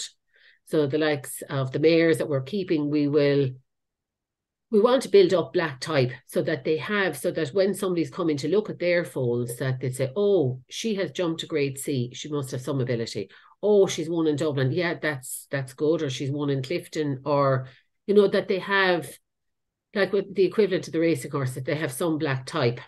Now, this filly was sold as a 3-year-old at Clifton, and I didn't know what happened. And then the lady Well, the lady who did buy her sold her on. I thought she was keeping her, but she didn't. And she went to a girl, and they have been campaigning her. And she, in 2018, she was reserve in-hand champion to, it's Joe Burke stallion, Banks Timber. I'm nearly certain it's Banks Timber, but I'm open to correction, at the Royal Cheshire County Show. And like, they use her for cross country, for hacking out. And they also, their dream was to get to Hoys. And they did. They got there in 2022. So it's great. And they're hoping to breed from that mare now as well. And she's by I Love You Melody. Which actually leads us nicely into the next one with Alicia. Yeah. Also by I Love You Melody. So and Yeah. just to say to anybody, you know, that might be out there looking at clocks at this point in the evening, we are a little bit like the last one with back in May with Philippa and Hannah. I'm going to bring this to its conclusion. If people need to go from us this evening, they can. We'll have the recording. Hopefully that people can step back into it later again as well. But we'd love to keep you with us if you're game to stay with us. But we're going to finish the conversation out. So Alicia, tell us a little bit about this one here. So this is a new pony that came to me this year. It's one I'm quite excited for in the future. He is a stallion that he was with me for a couple of months there. He qualified for Dublin and actually ended up finishing third in the performance class. To me, he's really exciting for a couple of reasons. One, he's a son of I Love You Melody, who recently passed away. And he, to me, he has a lot of really strong attributes that I would look for in a performance pony and in a Connemara pony. He really, really strong, deep chest. And again, he has just this athletic, powerful jump. Like you can see, like in the photos there of him jumping from Dublin, like he's very, very clean jumper, very neat, and he has an awful lot of power in his back end. I'm really looking forward to seeing what he can do in the future with me. But like that, you can see once we developed like that relationship there, you can see that desire he has to please and go out and try do his best for you. You know, like Dublin came probably just about at the right time for him. Like he was only really starting to get into his stride at that time, but you could really see how he handled the course, how he handled the atmosphere, and you know all the different challenges that the course threw at him. It really just shows that the I suppose the star potential that he would have going forward, hopefully. And just maybe like in the sense of you know, working with a stallion as a producer, you know, from your perspective, like does it bring more challenges in the sense of managing him at home and managing the transportation and all that end of it, or is he just like a character? Yeah, it can. It depends on the individual stallion. You know, obviously some of them are a little bit more stalliony than others when they're out. It's just something you have to be more aware of. I think when you're competing, you know, you know what you're on, whereas people around you may not be as aware of what you're sitting on. And so it's just something you have to be more aware of when you're producing them. You know, I still aim in terms of producing them at home, I still aim for the same thing. Like you're still looking for rideability, temperament, you know, behavior, that they know what's expected of them. And you know, it's still the same process in the sense that you just have to be a lot more rigid with it and be a lot more aware of that you are working with a stallion, and you know they can obviously get more easily distracted at times. Sure. You know, and like I've had previous stallions, another one that won in Dublin, like he's gone on and he's been a kid's pony. He's been sold on as a child's show jumping pony. You know, he had children as young as 11 riding him, and you know, you would looking at him in a warm-up ring, you would never know he was a stallion. Whereas, you know, some of them obviously you stand back and go, oh, you know, I need to give them a bit of space, because you just know by them. You know, again, it's just to be aware. And we are going to talk about some crosses now, but there's a couple of questions in here along the thoughts on crossing the thoroughbred with the Connies and the Draughts, and, you know, any comment on the Connie cross. Somebody said that personally they've had some brilliant experience with them and they're very marketable as riding horses, the Welsh thoroughbred ID in particular. So Welsh Section D, the thoroughbreds and the Irish Draughts. So like, what's your thoughts, Alicia, on the crosses and the yeah, I really like the crosses.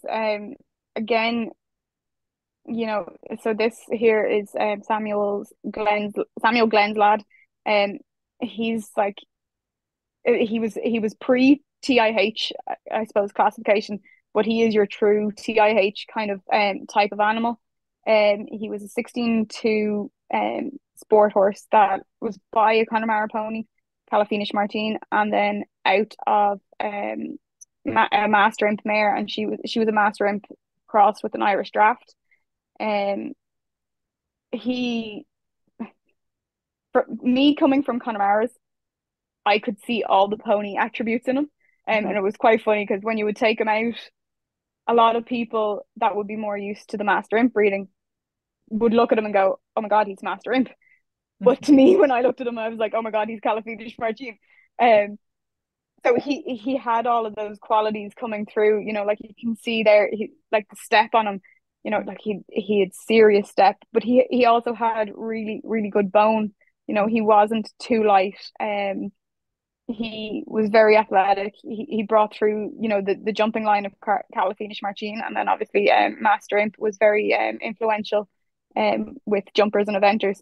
You know, you could see the two crosses come together in that he combined like the power and scope of the horse, but he also had that pony brain in that, like, he was very, very clever. Like, you know, he could get himself out of a lot of trouble. Like, he was very quick and very pony like, but in 16-2 version.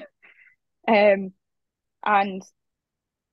yeah, I think it's really good when it works well. I think it works really, really well. But you just have to be kind of aware of, you know, again, what do you want to produce when you're breeding them, what you're aiming for.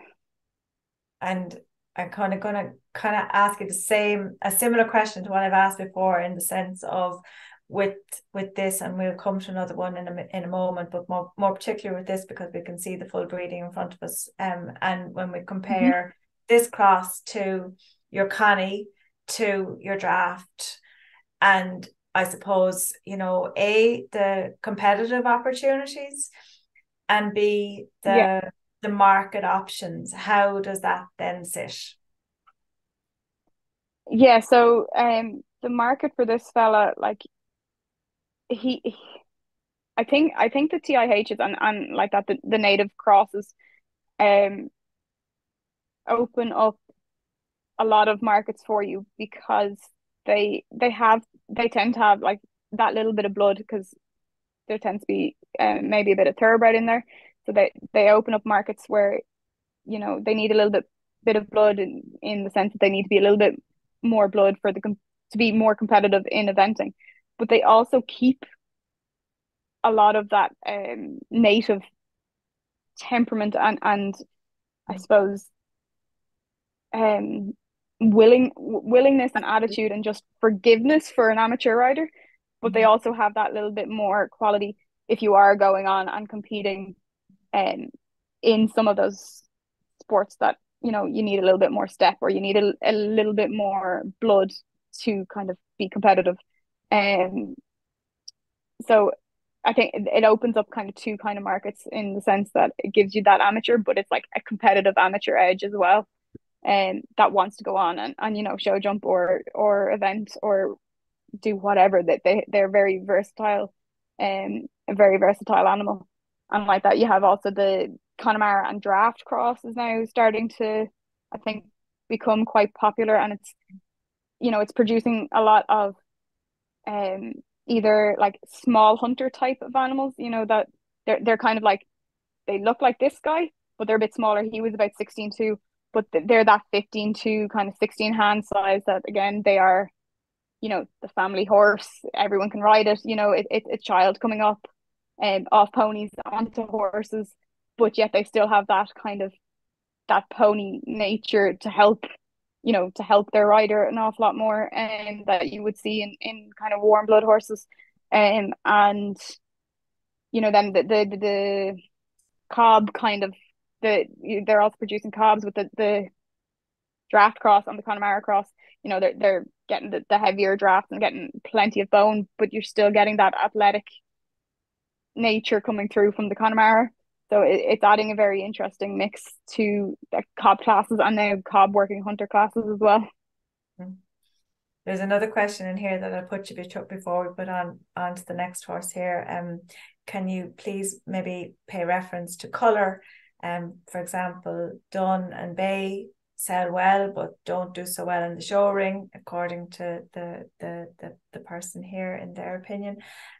Also, pink nose markings or white hoof, not as desirable in the show ring as well.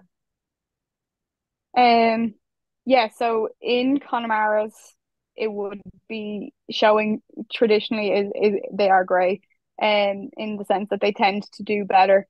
Now it is getting, I've found in recent years it's getting more diverse in the colours. So I would have produced some duns, and when they started their careers, it was very unusual to see a dun in the ring. They would stand out like a sore thumb, whether it was for a good reason or a bad reason. But they kind of got a foothold. The duns are kind of like now the next kind of most accepted colour, I suppose, in the show ring. But you can see like there's an awful lot more, like the stallion I referred to earlier that has now gone on show as a child show jumper. He was a roan. He was a strawberry roan. Now he never competed in the ridden classes, but as a performance pony, he done his job. As far as I'm concerned, as a performance animal, if they do their job properly, it doesn't matter what colour they are. I do think dun, as a selling point, dun seems to be really, really popular in the showing. It has to be they have to be a really good dun, but the majority are grey, unfortunately, because you have to do a lot more cleaning when you're producing for the show ring. Yeah. Okay. So Dennistown Lady then, which is the last one of yours that we're going to look at this evening. Talk to us a bit here. Obviously, we don't have full breeding for this this mare. Yeah, so I included this mare because she was a half draft. So I had the half Connemara, and I wanted to kind of show a half draft. Unfortunately, we don't actually know her full breeding. But this mare came to me, I'd say about 6 or 7 weeks before Dublin. Having never shown before, she was actually one of these kind of all round ponies. She was a horse. She's a horse, and she was kind of like pony club for an older child, kind of coming off ponies and onto a horse. So she would have done a little bit of like pony club eventing and stuff with her owners. And so she came to me initially for to produce her to say for sale, just because she had kind of gone out into the field and hadn't done a whole lot, and just to get her back into work and get her going.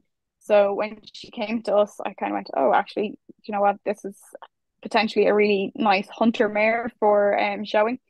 So we aimed her at the lightweight hunter mare class in Dublin, and so she went on to finish second in her class, and then she went into the main ring in the championship, and absolutely went fantastic. She loved the gallop down the long side with the judges, and they actually ended up putting her reserve mare champion, and she actually came up over her class winner, which would be quite unusual. Oh, yeah. But she really came to her own, I suppose, in the atmosphere of the main ring. And again, you know, like I see you've ridden her side saddle as well too. Like, does that in your opinion add much to the marketability, to the options, or, you know, like what terms of Yeah.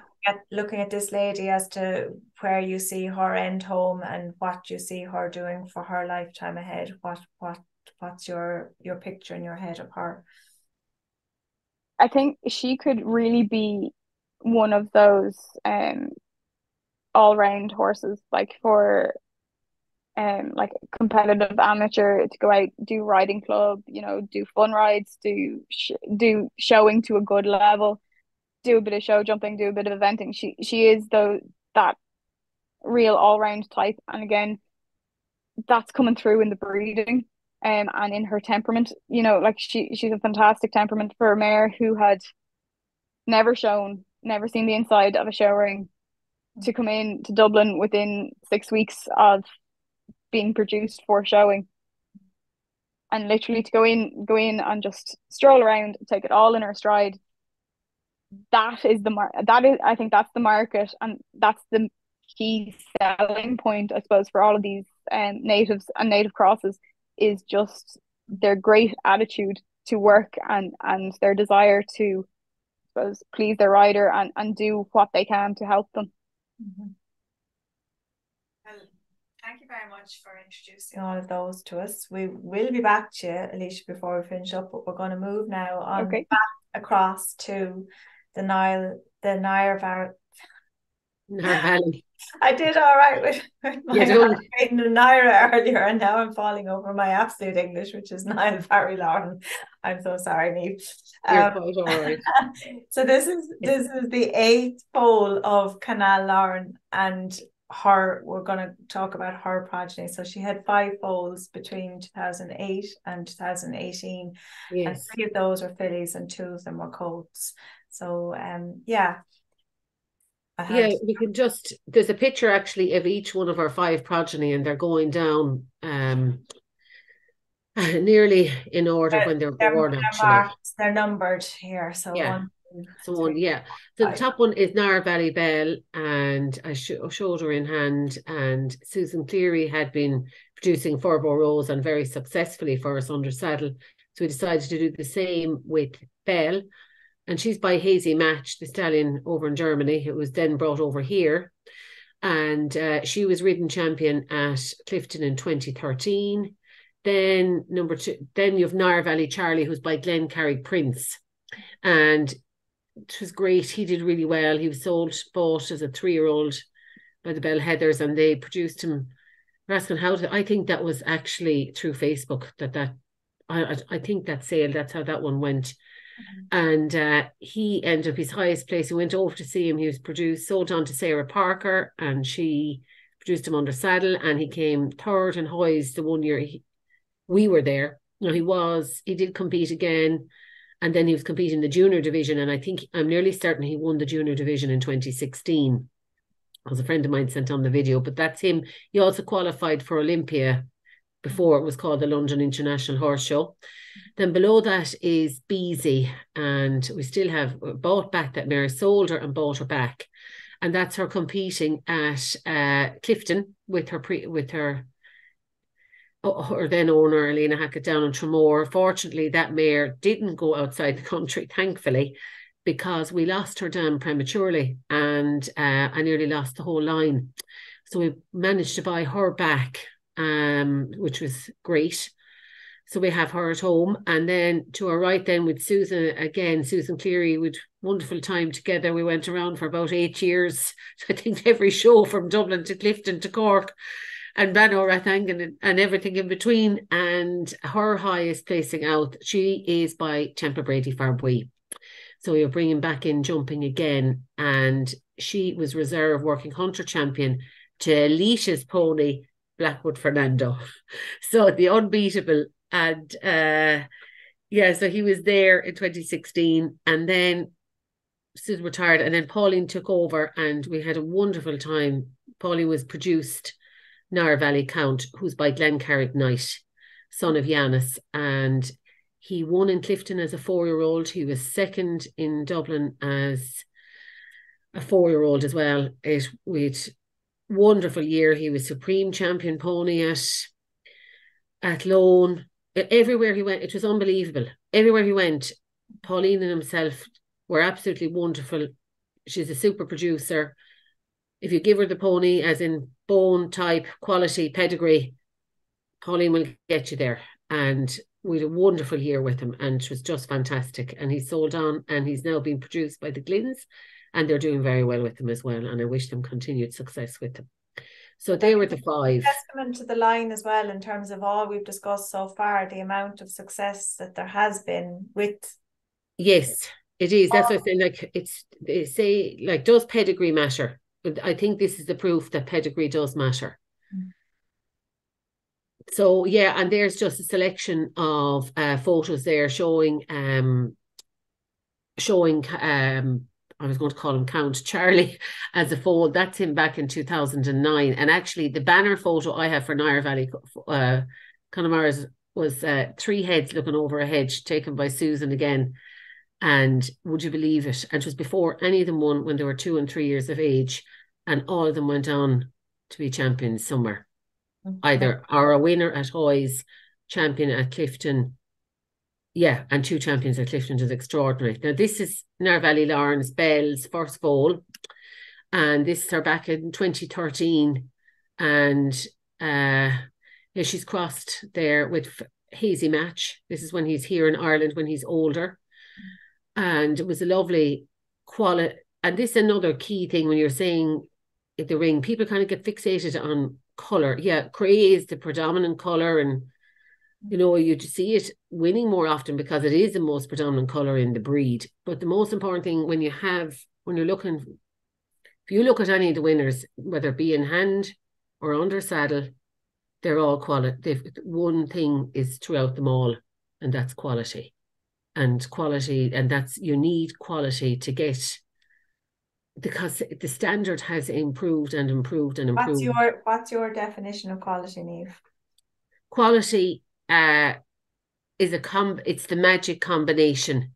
You've got presence, you've got type, you've got bone, you've got movement, and you need all those ingredients. Like it's that fine line where you don't have too much bone and you have enough bone.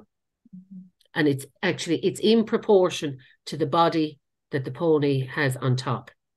That's what I mean by quality, that the limbs underneath the animal match the body of the animal, that they're not too light and not too strong. As if they're a bit too strong, they can look a bit plain. It leads us nicely to here, and why we have a thoroughbred stuck in the middle of the Yeah, we do. Hurricane Run. This is a really important. I know people would say, why is there a thoroughbred in the middle of this?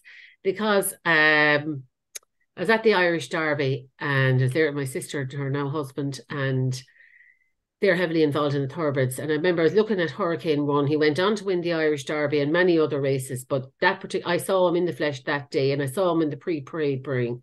Yeah. And I was looking at him, and I'd been at so many seminars, and I was breeding away, and you know, they were talking about bone. But I'd seen a lot of the Connemaras, and the ones that had a lot of bone seemed to lack a bit of quality. And there I was looking at Hurricane Run. I was thought to myself, this fella has bone and he has quality. You can do it. And I set out and I said, right. And that always stuck in my mind. You can have the two. You know, go and breed ponies that have bone and have quality. So, and I really appreciate that people are still with us. I know, yeah. We are reaching a conclusion shortly. So yeah, so if somebody was asking about duns, here we go, back in 2006. The main photo is from 2006, and that day was a very special day. I did a lot of showing in hand until about a decade ago. I kind of have more or less retired since, but this was Nire Valley Kestrel, and actually this one is kind of similar kind of breeding. If you go back to Alicia's stallion, the one I Love You Jazz, who was out of a mare called Cashalane Chloe, he was by Hoiberg's Bright Star. Now, but this is a different mare line now. We've moved mare line. Yeah, this is another mare. Now, we bought this mare from Talk Equine as well. So he really helped us get, I mean, we bought our foundation mares basically from Talk Equine. So we had a great start, and he was great to help us with suggesting stallions, but we showed her in hand. She won in hand twice in Dublin, but we used to, you can see it in the top right, that was what we did at home. That's my sister and I, and we used to do a lot of hacking out. And that's the two mares are there. And both of them were under saddle and were produced by Peter Maloney for jumping. And you can see that she did jumping away as well at the time. Yeah, so versatile. Yeah. But this is a mare, she won in hand twice in Dublin. Once as a 3-year-old, and we had another mare that won the same day as her, Furbo Rose. And would you believe it? That's why I was so excited this year. We 2 Nire Valley ponies qualified for Dublin. I said, this hasn't happened since we were last in Dublin many, many years ago. So we were a long time waiting. And here we go with the bays. Now, this is Nire Valley Kestrel. So on the right-hand side are 3 of her progeny. The first one is Nire Valley Finch, who is a daughter of Yanis, was ridden champion at Clifton 2012. And we can go back to her in a moment, yeah. Yeah, so this answers your bays. She's kind of more red braid, the top one. The middle one then is Nire Valley Fancy, and she's luckily has stayed in the country as well. She's in Lismore with the Nobles. And she is by Fairy Hill Tomboy. And that's a photo when she went champion working hunter pony at Dungarvan in 2018. And actually, we champion Connemara and champion working hunter, both Nire Valleys the same day. And it was lovely because Dungarvan show is a good standing show. And then underneath that then is Nire Valley Frankly, another Dun, and he was sold to Germany. And he has a son still in Germany now. So as you can see, and she actually only had 1 grey, would you believe it? But that's no great surprise because Nire Valley Kestrel's dam was Fancy Phyllis and it's bred by Martin O'Donnell. And if you go back through that pedigree, there was every colour. There was chestnuts, there was bays, there were duns. There was a lot of colour in the background. And we never thought we'd get so many bays and duns, but there you go, we did. And they're lovely. So then... And here we have Nire Valley Finch, the daughter of Kestrel and Yanis. Now, Yanis was a prolific stallion. Henry O'Toole brought him here to Ireland, and luckily he did bring him here to Ireland. And there's some lovely progeny here by him. And he won in Dublin. Yanis did. I'm open to... he definitely won in Dublin. I think he won in Clifton as well. Beautiful. He was a super dressage pony in Sweden. And we got Nire Valley Finch, and she was ridden champion in 2012. Susan Cleary produced her as well as Belle and as Beth and Furbo Rose. And then we crossed Finch. She's had a few different foals since. And the most recent crossing was with Gorymore Diamond, who won there in Clifton. And he actually is a son of because it's a separate, the Dun line is the Dun mare is a completely different line from the previous. All the other ones were, they're all coming from the village line originally. This one is Nire Valley Kestrel coming. It's a different line completely. And Gorymore Diamond is actually a son of Nire Valley Leah. And Nire Valley Leah is a daughter of Canal Laurin. And that is actually Gorymore Diamond there as a foal beside her, Diamond as a foal. So for those who thought we'd lost the plot, there was a reason for bringing you on the journey of the second line as well at this hour of the evening. Yes, and then the bay filly, the bay yearling down there is Nire Valley Emerald, and she is also a great granddaughter of our foundation mare, Canal Laurin. So the 2 yearlings go back to the beginning.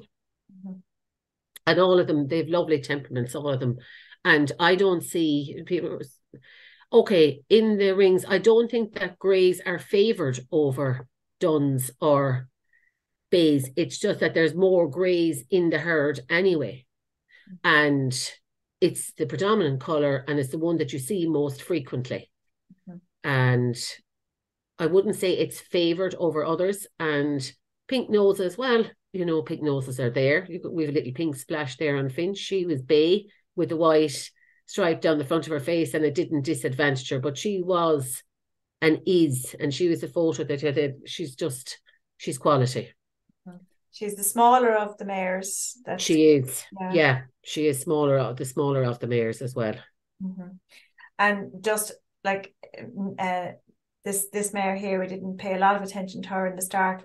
What she has produced, what did I say? She has had 7 foals between 2007 and 2022, 1 colt and 6 fillies. And 2 of those had progeny themselves as well. Yeah. Yes, there's 2. Anina has. So thanks, Anina, for that photo. She sent it on. Anina's below in West Cork, and she has 2 full sisters to Gorymore Diamond as well. And am I right? Was there a connection here back to Alicia as well? Yeah, so I was producing him Diamond there at the beginning of last season for ridden classes. So I had him for a few months there during the season. So what perspective would you offer on his attributes and character and all of that? Yeah, so he's really quality animal. You know, he's great bone, great temperament. He would be one that would kind of be produced on in terms of like either a ridden or a working hunter, in the sense that like he has the breeding and the ability to go on and be a performance pony in terms of working hunter performance.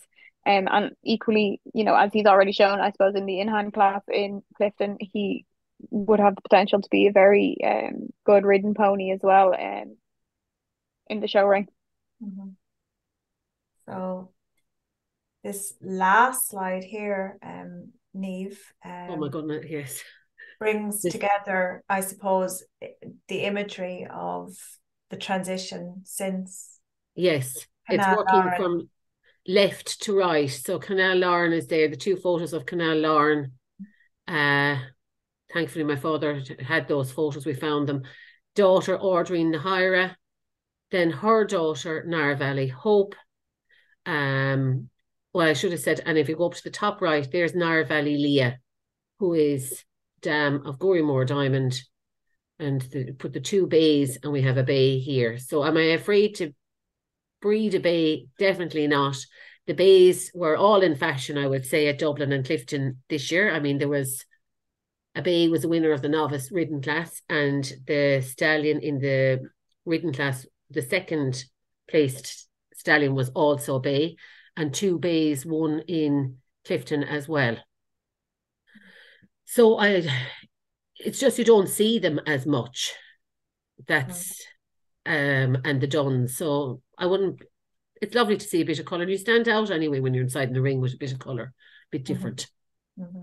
Now I can see that a purporter of the Kerry Bog Pony is looking to get a word in for the Kerrys, for the natives as well too, and wondering, are we aware of their presence? We are, yes. I suppose, look at this evening was about, you know, I suppose those that are more inclined to be in that ridden market and that production. Well, I think the Kerry Bog Pony actually could really be developed, because you say, like Alicia, you were saying that you were trying to find a Connemara pony for yourself with the 13-handers or the 13-2s. Yeah. You can't get them. Like a Kerry Bog Pony, Cork Summer Show provide classes for them. And they have a native breed pony championship as well. And they were there this year. So I think they're a new enough society, as in, I think, in that they're less than 20 years old, the Kerry Bog Ponies. So they need a little bit of time to get going, and they market them as being a small child's pony, first ridden pony, ideal for lead rein. You know, they're not forgotten about it. We know they're there. It's just they don't have the same profile as Connemaras and Draughts. But look at how long the Connemaras and Draughts have been, as organised societies, I should say, have been there, and they're campaigning for their own breed. So I'm sure the Kerry Bog Pony will be as prolific as the Connemara in due course. But it does need help. And just need to back you up there a little bit in terms of, in recent years, I actually have come across the Kerry Bog Ponies actually in children's showing classes. Yeah. Again, they're not in specific Kerry Bog classes, but it would probably be really great for the pony if there was classes promoted for them, because it would increase the standard and promote them more as the Connemaras and Draughts. Yeah, and as the Connemaras and Draughts have been produced and brought on, it would be great to see that the Kerry Bogs would get this, I suppose, get the same opportunities as the other native breeds have. Yes, and I think probably if I was in the Kerry Bog Pony Society, I'd be definitely canvassing Dublin that they would get a class or get a parade and start there, give them a more national profile. And that's where I would start anyway. But so, ladies, I will put one last one. I'm just noticing and look at those who send emails to me. It's hard for me to keep on top of Q&As here and emails as well too. But there was a one that came in around that so many people are trying to produce the successful jumper and inventor to maximize their returns. The animals that don't make the grade maybe not being as suitable as leisure animals, and not maybe having the quite sensible temperament that's needed for the leisure rider. And there's a question like, is this becoming the case with the Connemara? Is it harder now to find a sensible family pony as such? Well, I can stand over all our own breed anyway. They are all sensible. They've always had a lovely temperament. Every generation all through them, they've always been easy to handle. It's not my full-time job. It's my hobby, my passion probably. And they have to be of easy temperament because they're leisure horses. So the mass majority, in my opinion, of people who are riding natives, particularly purebred natives like Connemaras or Draughts, are leisure riders and probably don't ride any more than 3 times a week. So they need something that's quiet, that can, if they have to put it out in the field and can't ride for 2 weeks, they can bring it in and get up with it and get on it and move on. So native breeds, I think, have great temperaments. So I don't think that's really, for me, in my opinion and my experience, that hasn't really been an issue. And Niamh, you've brought us on your breeding journey from Canal Laurin all the way through to, the 2 fillies now. Like, what have been the key learnings for you, like your family, you as a breeder? What have been the key things that you've taken out from that journey as lessons to you to bring forward into your next years of breeding? Well, yeah, I hope there's a few more chapters left. Yeah, I suppose it was hurricane. That's why I got you to put in Hurricane Run. That proved, quality. One word, but you need a good mare. When I say a good mare, that, you're starting on the right foot, that she is suitable as a brood mare, as in has a good temperament, has done, like with Alicia, has been produced under saddle, like what we did with our mares, and they show that they've rideability and manners and they can do something. And then you look at your mare and say, right, nothing's perfect. And you pick out the strong traits, pick out where there's room to improve, and then you go and you look for a stallion who will hopefully improve your mare. And when I say improve, will come that little bit better than your mare, or a good bit better than your mare.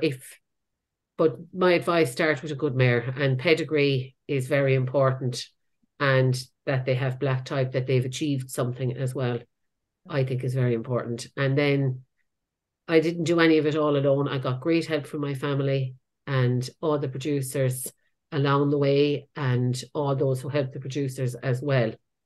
So, and I hope that Hazel and Pauline and Susan got as much enjoyment out of it as we did. It was great and it was wonderful, and we've such happy memories, and I hope we've a few more chapters to write. You're still going.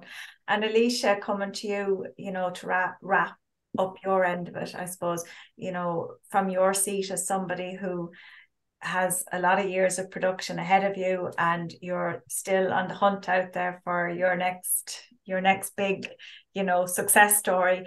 Like, what's your advice to the breeders of, let's say, like we've had a lot of conversation about the Connies, let's talk about the draft, and we'll say the native crosses. Like, what would you appeal most to breeders of those types to focus attention on for your next star, for your next.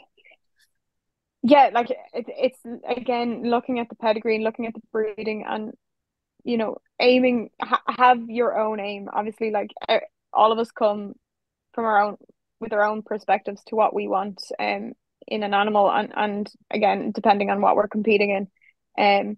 But when it comes down to it, no matter what you're competing in, whether you're amateur or professional, as long as you're competing, you need to have something, like as Niamh said, with a little bit of quality, whether that is, movement. They have to have good conformation, true to type. Obviously, if you're going with the natives, and then with the native crosses, whether you're aiming at a cob or you're aiming at a hunter type, you're looking for those, I suppose,